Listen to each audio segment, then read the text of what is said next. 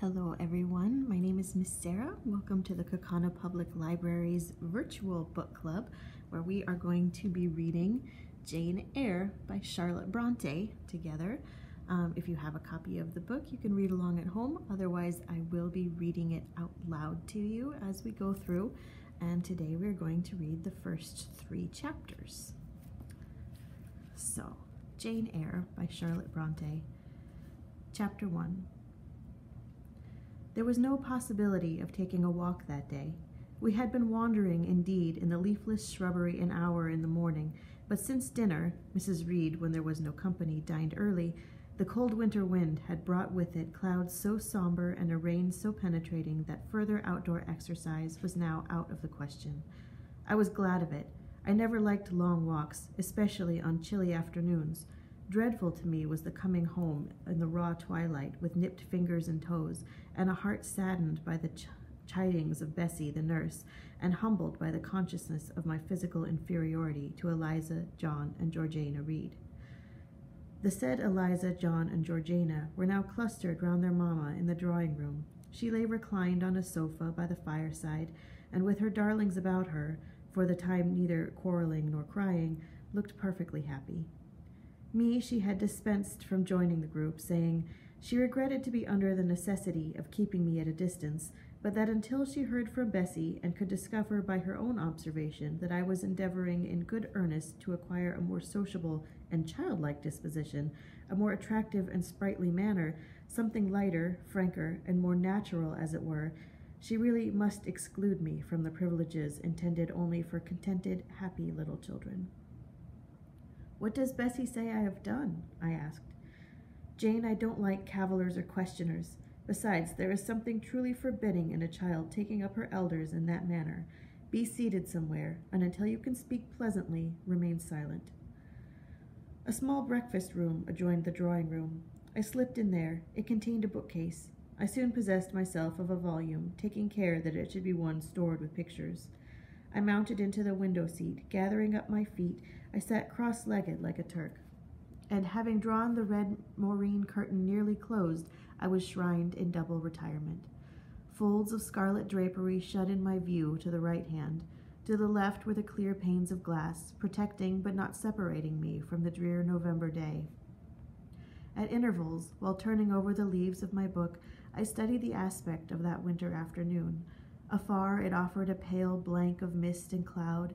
Near, a scene of wet lawn and storm-beat shrub, with ceaseless rain sweeping away wildly before a long and lamentable blast.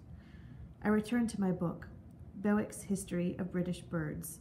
The letterpress thereof I cared little for, generally speaking, and yet there were certain introductory pages that, child as I was, I could not pass quite as a blank.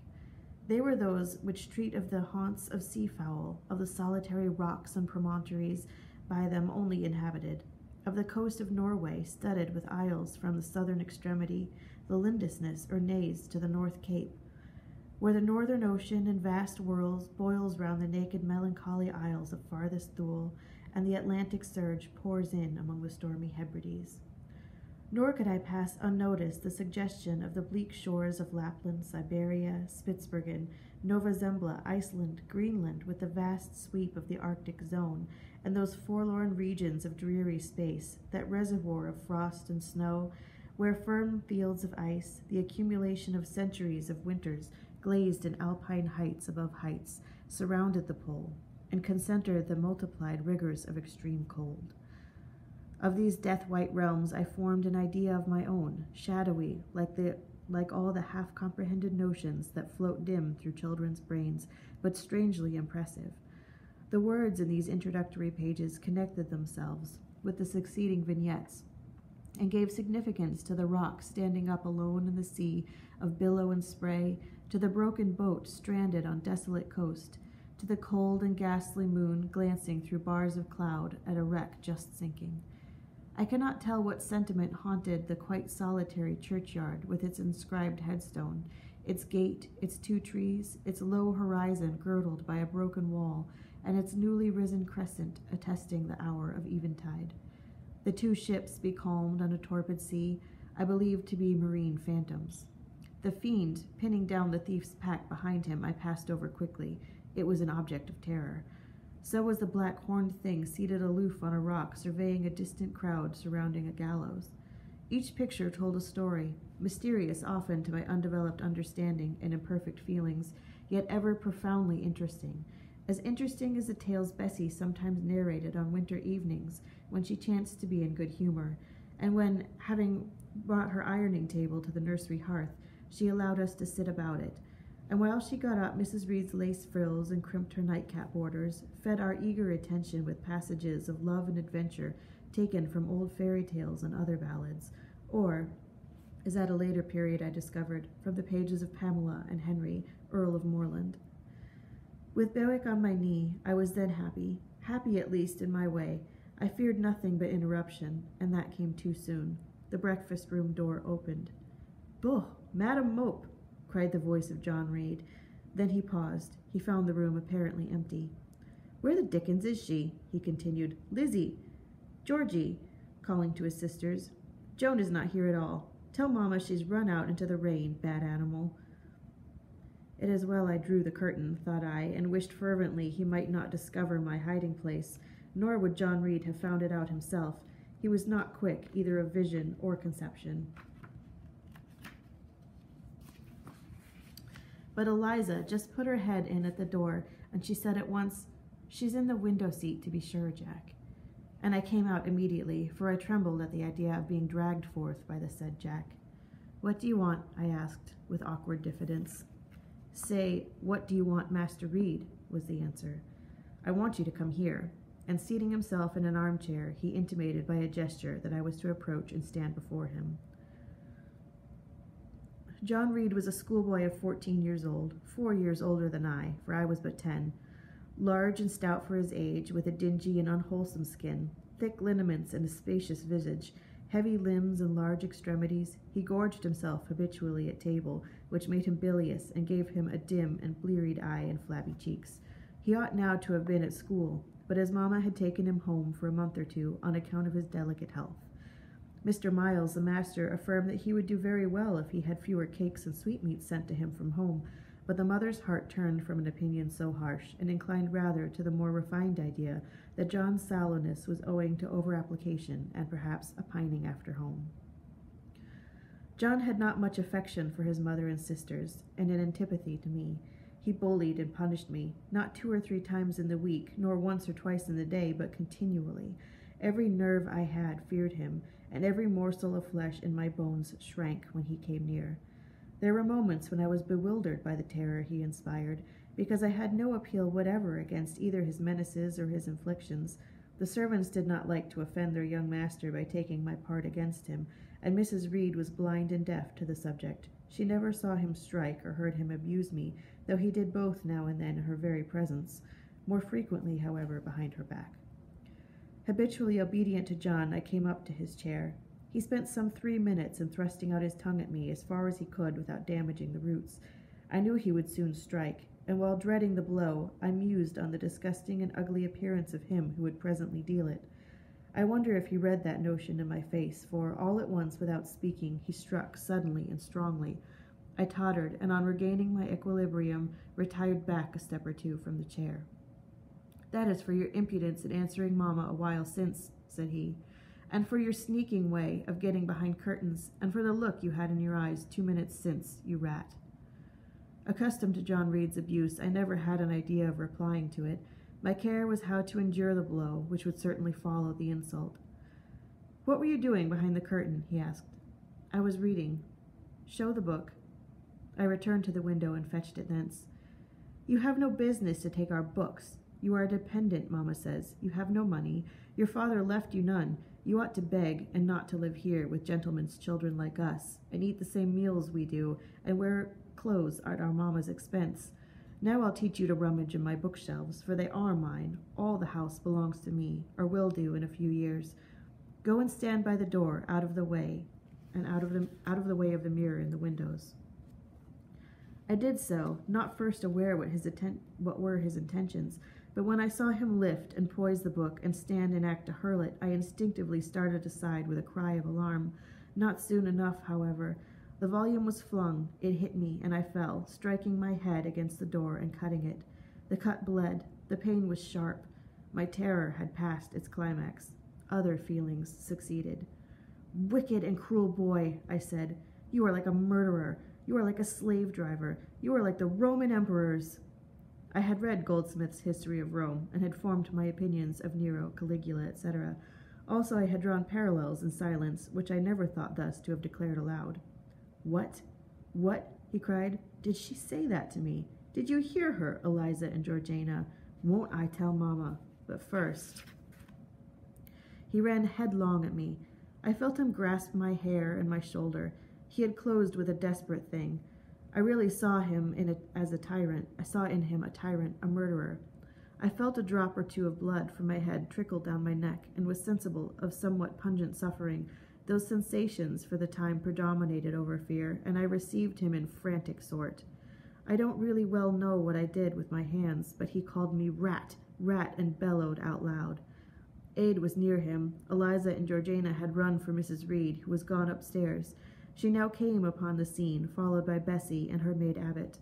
We were parted. I heard the words, "Dear, dear, what a fury to fly at Master John! Did anybody ever see such a picture of passion?" Then Mrs. Reed subjoined, "Take her away to the Red Room and lock her in there." 4 hands were immediately laid upon me, and I was borne upstairs. Chapter 2. I resisted all the way, a new thing for me, and a circumstance which greatly strengthened the bad opinion Bessie and Miss Abbot were disposed to entertain of me. The fact is, I was a trifle beside myself, or rather out of myself, as the French would say. I was conscious that a moment's mutiny had already rendered me liable to strange penalties, and like any other rebel slave, I felt resolved in my desperation to go all lengths. "Hold her arms, Miss Abbot, she's like a mad cat." For shame, cried the lady's maid. "What shocking conduct, Miss Eyre, to strike a young gentleman, your benefactress's son, your young master."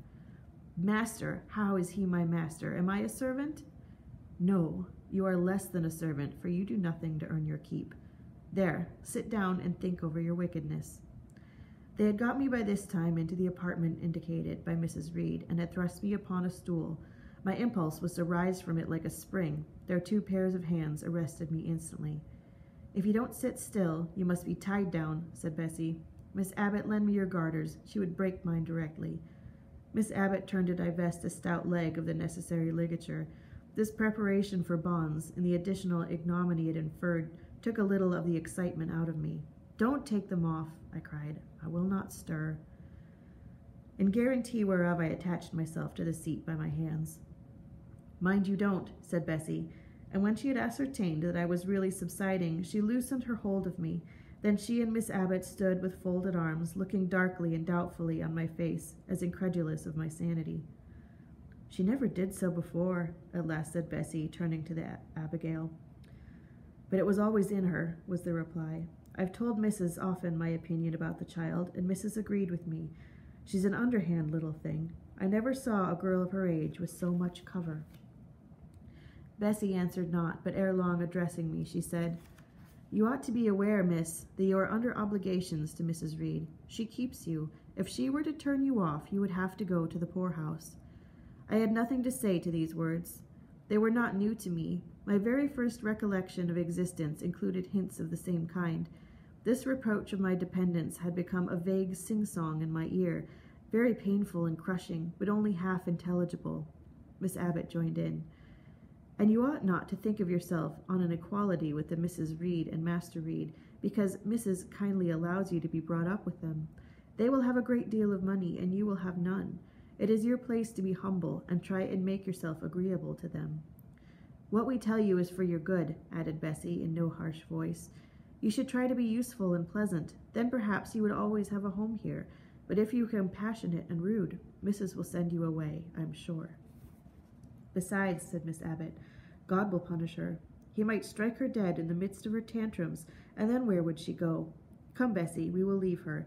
I wouldn't have her heart for anything. Say your prayers, Miss Eyre, when you are by yourself, for if you don't repent, something bad might be permitted to come down the chimney and fetch you away." They went, shutting the door and locking it behind them. The Red Room was a spare chamber, very seldom slept in. I might say never, indeed. unless when a chance influx of visitors at Gateshead Hall rendered it necessary to turn to account all the accommodation it contained.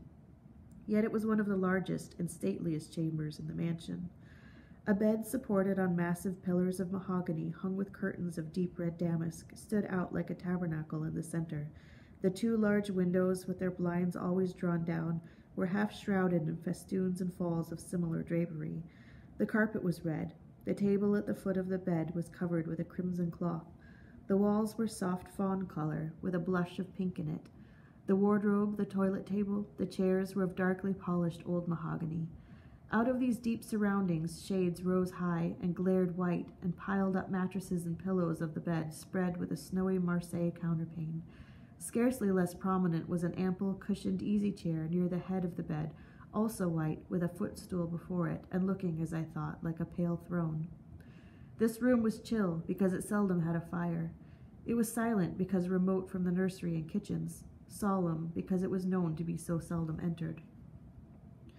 The housemaid alone came here on Saturdays to wipe from the mirrors and furniture a week's quiet dust, and Mrs. Reed herself, at far intervals, visited to review the contents of a certain secret drawer in the wardrobe, where were stored diverse parchments, her jewel casket, and a miniature of her deceased husband. And in those last words lies the secret of the Red Room, the spell which kept it so lonely in spite of its grandeur. Mr. Reed had been dead 9 years. It was in this chamber he breathed his last. Here he lay in state, hence his coffin was borne by the undertaker's men, and since that day a sense of dreary consecration had guarded it from frequent intrusion. My seat, to which Bessie and the bitter Miss Abbott had left me riveted, was a low ottoman near the marble chimney-piece. The bed rose before me to my right. To my right hand there was the high, dark wardrobe with the subdued, broken reflections, varying the gloss of its panels. To my left were the marbled windows. A great looking-glass between them repeated the vacant majesty of the bed and room.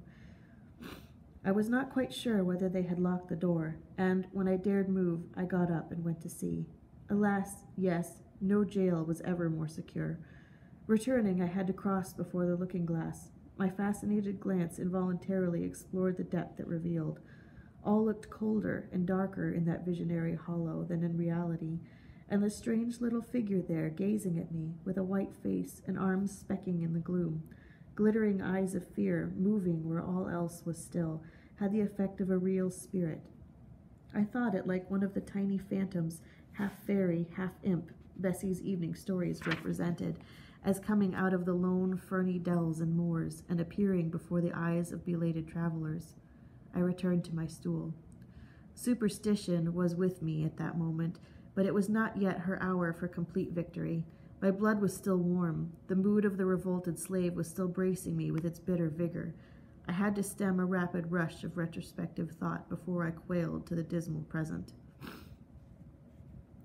All John Reed's violent tyrannies, all his sister's proud indifference, all his mother's aversion, all the servants' partiality turned up in my disturbed mind like a dark deposit in a turbid well. Why was I always suffering, always browbeaten, always accused, forever condemned? Why could I never please? Why was it useless to try to win anyone's favor? Eliza, who was headstrong and selfish, was respected. Georgiana, who had a spoiled temper, a very acrid spite, a captious and insolent carriage, was universally indulged. Her beauty, her pink cheeks and golden curls seemed to give delight to all who looked at her, and to purchase indemnity for every fault. John no one thwarted, much less punished, though he twisted the necks of pigeons and killed the little pea-chicks, set the dogs at the sheep, stripped the hothouse vines of their fruit, and broke the buds of the choicest plants in the conservatory. He called his mother old girl, too, sometimes reviled her for her dark skin, similar to his own, bluntly disregarded her wishes, not unfrequently tore and spoiled her silk attire, and he was still her own darling. I dared commit no fault. I strove to fulfill every duty, and I was termed naughty and tiresome, sullen and sneaking, from morning to noon and from noon to night. My head still ached and bled from the blow and the fall I had received. No one had reproved John for wantonly striking me, and because I had turned against him to avert further irrational violence, I was loaded with general opprobrium. Unjust, unjust, said my reason, forced by the agonizing stimulus into precocious though transitory power and resolve, equally wrought up, instigated some strange expedient to achieve escape from insupportable oppression, as running away, or, if that could not be effected, never eating or drinking more and letting myself die. What a consternation of soul was mine that dreary afternoon, how all my brain was in tumult, and all my heart in insurrection, yet in what darkness, what dense ignorance was the mental battle fought. I could not answer the ceaseless inward question, why I thus suffered. Now, at the distance of, I will not say how many years, I see it clearly. I was a discord in Gateshead Hall. I was like nobody there. I had nothing in harmony with Mrs. Reed or her children or her chosen vassalage. They did not love me, in fact, as little as I did love them.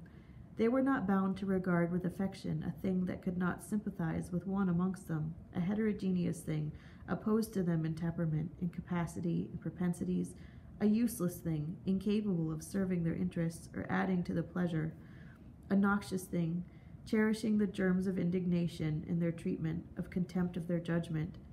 I know that had I been a sanguine, brilliant, careless, exacting, handsome, romping child, though equally dependent and friendless, Mrs. Reed would have endured my presence more complacently.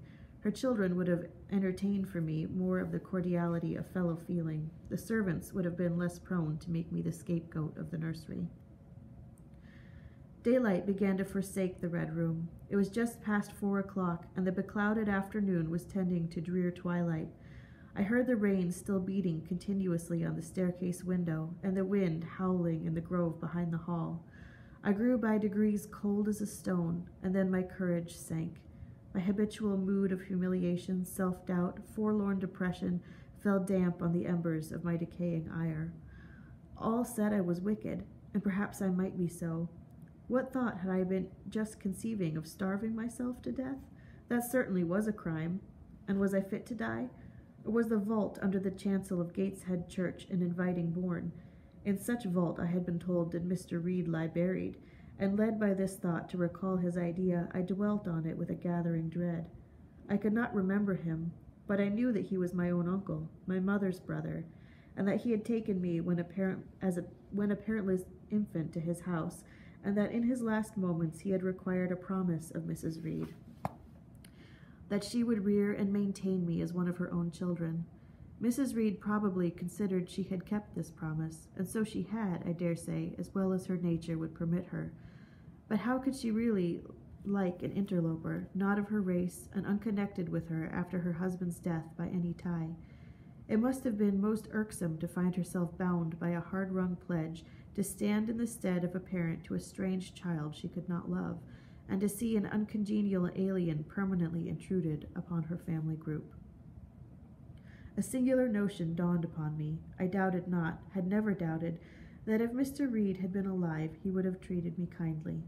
And now, as I sat looking at the white bed and overshadowed walls, occasionally also turning a fascinated eye toward the dimly gleaming mirror, I began to recall what I had heard of dead men, troubled in their graves by the violation of their last wishes, revisiting the earth to punish the perjured and avenge the oppressed.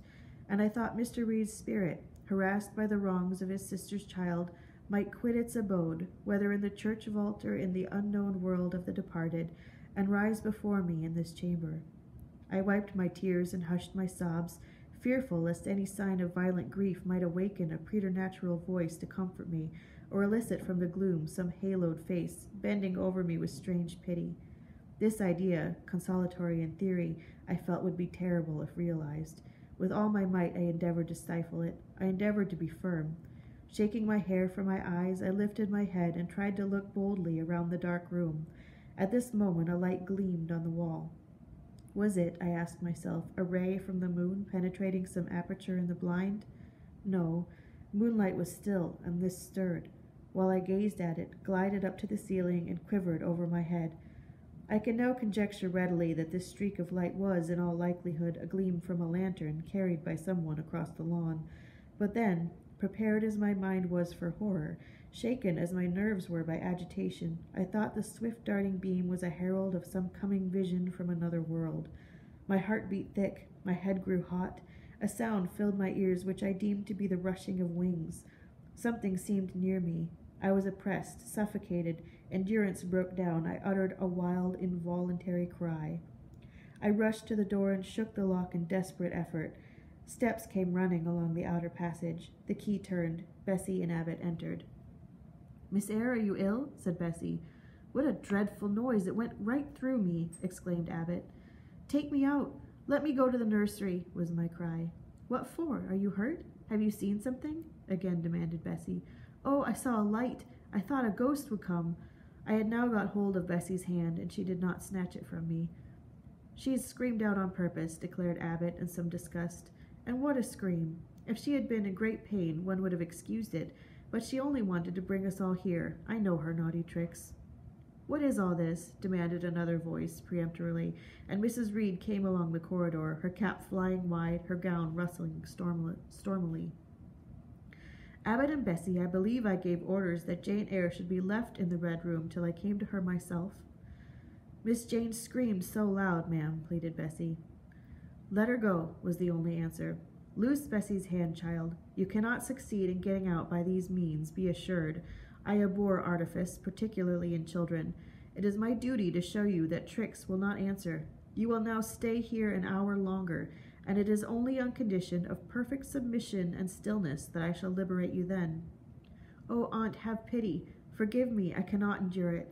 Let me be punished some other way. I shall be killed if—" "Silence!" This violence is all more repulsive, and so no doubt she felt it.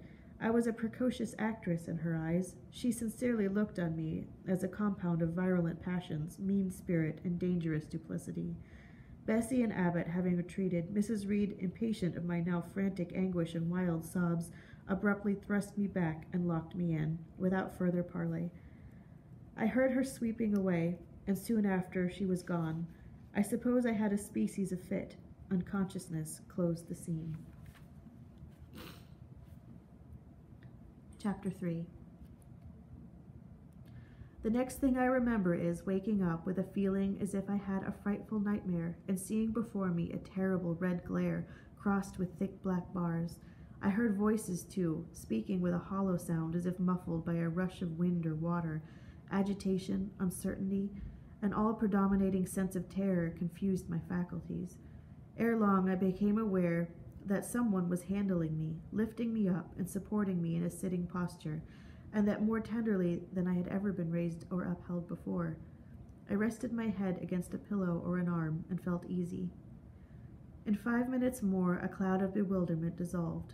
I knew quite well that I was in my own bed, and that the red glare was the nursery fire. It was night. A candle burnt on the table. Bessie stood at the bed foot with a basin in her hand, and a gentleman sat in a chair near my pillow, leaning over me.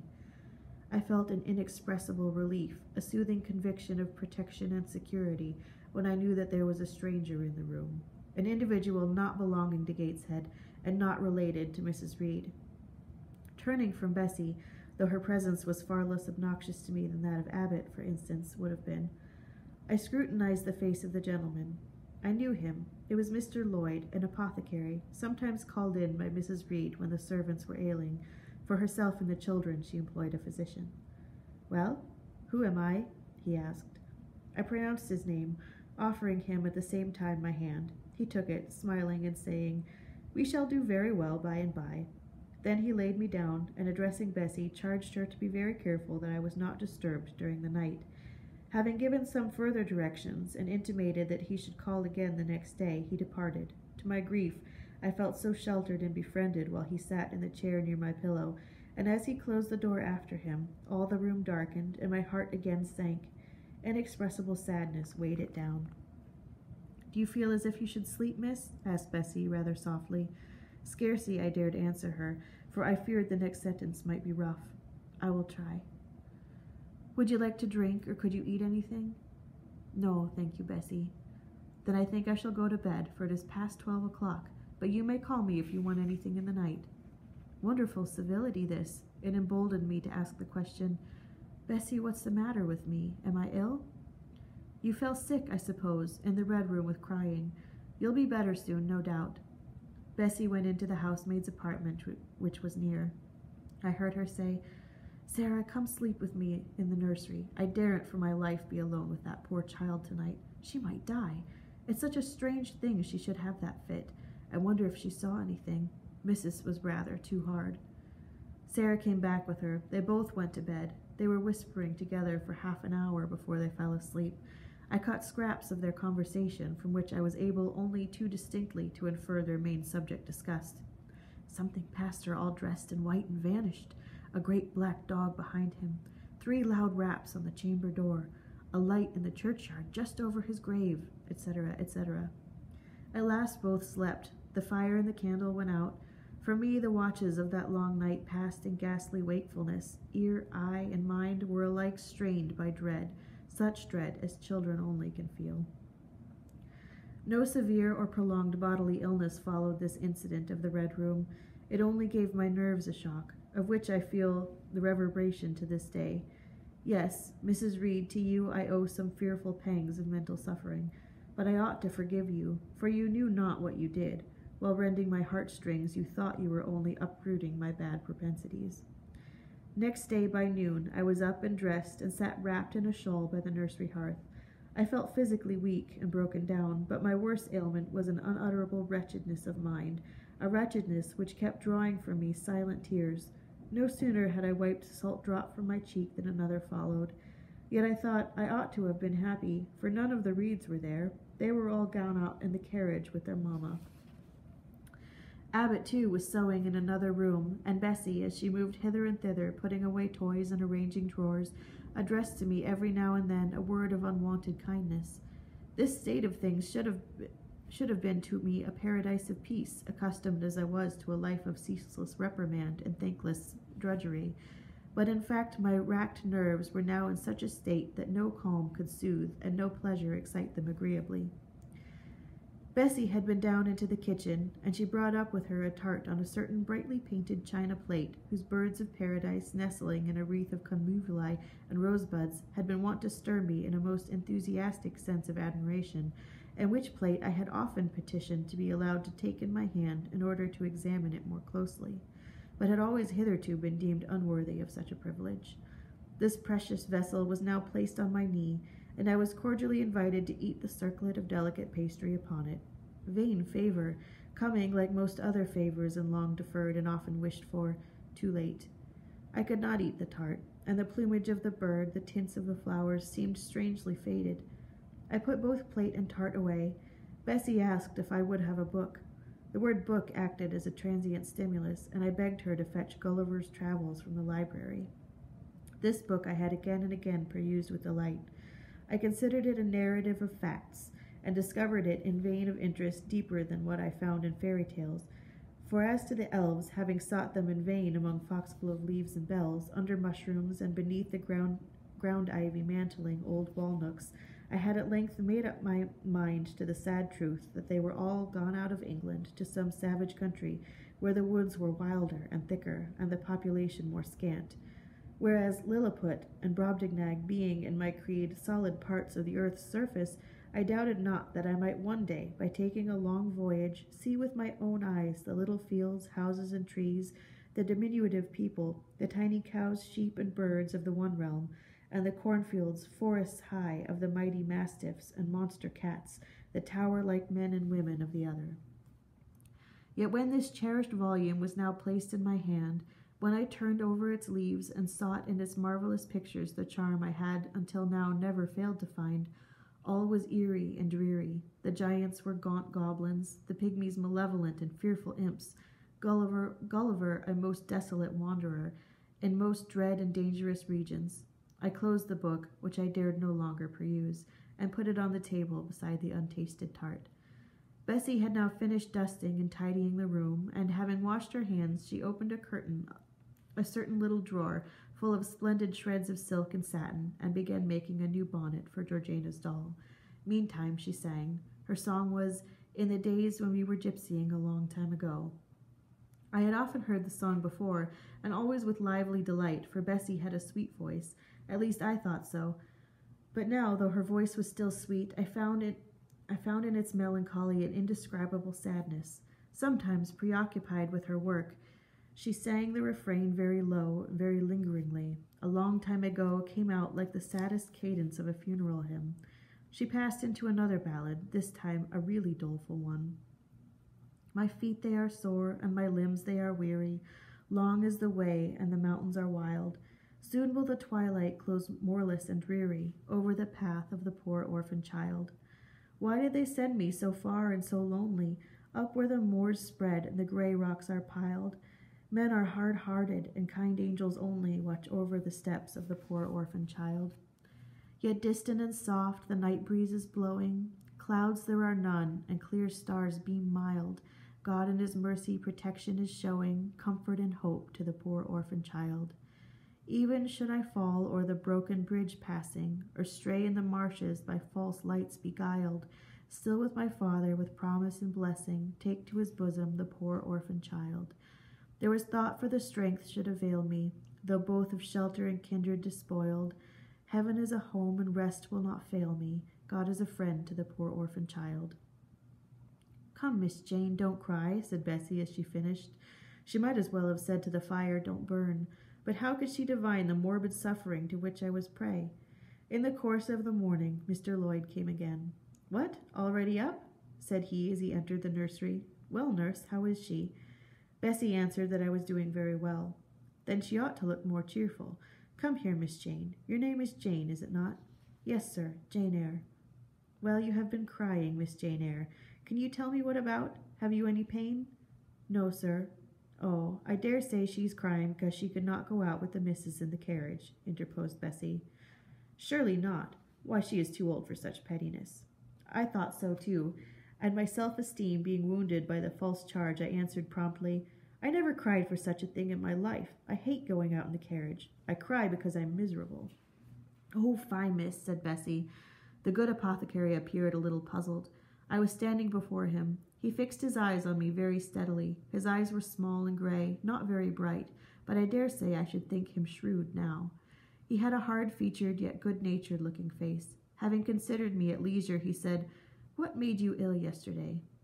She had a fall, said Bessie, again putting in her word. Fall? Why, that is like a baby again. Can't she manage to walk at her age? She must be 8 or 9 years old. I was knocked down, was the blunt expression jerked out of me by another pang of mortified pride. But that did not make me ill, I added, while Mr. Lloyd helped himself to a pinch of snuff. As he was returning the box to his waistcoat pocket, a loud bell rang for the servants' dinner. He knew what it was. That's for you, nurse, said he. You can go down. I'll give Miss Jane a lecture till you come back. Bessie would rather have stayed, but she was obliged to go, because punctuality at meals was rigidly enforced at Gateshead Hall. The fall did not make you ill? What did then? Pursued Mr. Lloyd, when Bessie was gone. I was shut up in a room where there was a ghost till after dark. I saw Mr. Lloyd smile and frown at the same time. Ghost? What, you are a baby after all. You're afraid of ghosts? Of Mr. Reed's ghost I am. He died in that room, and he was laid out there. Neither Bessie nor anyone else will go in there at night if they can help it, and it was cruel to shut me up alone without a candle. So cruel that I think I shall never forget it. Nonsense. And is it that makes you so miserable? Are you afraid now in daylight? No, but the night will come again before long, and besides, I'm unhappy, very unhappy, for other things. What other things? Can you tell me some of them? How much I wished to reply fully to this question, how difficult it was to frame my answer. Children can feel, but they cannot analyze their feelings, and if the analysis is partially effected in thought, they know not how to express the result of the process in words. Fearful, however, of losing this first and only opportunity of relieving my grief by imparting it, I, after a disturbed pause, contrived to frame a meager, though as far as it went, true response. For one thing, I have no mother or father, brothers or sisters. You have a kind aunt and cousins. Again I paused, and then begrudgingly announced, But John Reed knocked me down, and my aunt shut me up in the Red Room. Mr. Lloyd, a second time, produced his snuff-box. Don't you think Gateshead Hall a very beautiful house? Asked he. Are you not very thankful to have such a fine place to live at? It is not my house, sir, and Abbot says I have less right to be here than a servant. Pooh, you can't be silly enough to wish to leave such a splendid place. If I had anywhere else to go, I should be glad to leave it, but I can never get away from Gateshead till I am a woman. Perhaps you may. Who knows? Have you any relations beside Mrs. Reed? I think not, sir. None belonging to your father? I don't know. I asked Aunt Reed once, but she said possibly I might have some poor, low relations called Eyre, but she knew nothing about them. If you had such, would you like to go to them? I reflected. Poverty looks grim to grown people, still more so to children. They have not much idea of industrious, working, respectable poverty. They think of the word only as connected with ragged clothes, scanty food, fireless grates, rude manners, and debasing vices. Poverty for me was synonymous with degradation. No, I should not like to belong to poor people, was my reply. Not even if they were kind to you. I shook my head. I could not see how poor people had the means of being kind. And then to learn to speak like them, to adopt their manners, to be uneducated, to grow up like one of the poor women I saw sometimes nursing their children or washing their clothes at the cottage doors at the village of Gateshead. No, I was not heroic enough to purchase liberty at the price of caste. But are your relatives so very poor? Are they working people? I cannot tell. Aunt Reed says if I have any, they must be beggarly set. I should not like to go a-begging. Would you like to go to school? Again I reflected. I scarcely knew what school was. Bessie sometimes spoke of it as a place where young ladies sat in the stocks, wore backboards, and were expected to be exceedingly genteel and precise. John Reed hated his school and abused his master, but John Reed's tastes were no rule for mine, and if Bessie's accounts of school discipline, gathered from the young ladies of a family where she had lived before coming to Gateshead, were somewhat appalling, her details of certain accomplishments attained by these same young ladies were, I thought, equally attractive. She boasted of beautiful paintings of landscapes and flowers by them executed, of songs they could sing and pieces they could play, of purses they could net, of French books they could translate, till my spirit was moved to emulation as I listened. Besides, school would be a complete change. It implied a long journey, an entire separation from Gateshead, an entrance into a new life. I should indeed like to go to school, was the audible conclusion of my musings. Well, well, who knows what may happen, said Mr. Lloyd as he got up. The child ought to have a change of air and scene, he added, speaking to himself. Nerves not in a good state. Bessie now returned. At the same moment the carriage was heard rolling up the gravel walk. Is that your mistress, nurse? Asked Mr. Lloyd. I should like to speak to her before I go.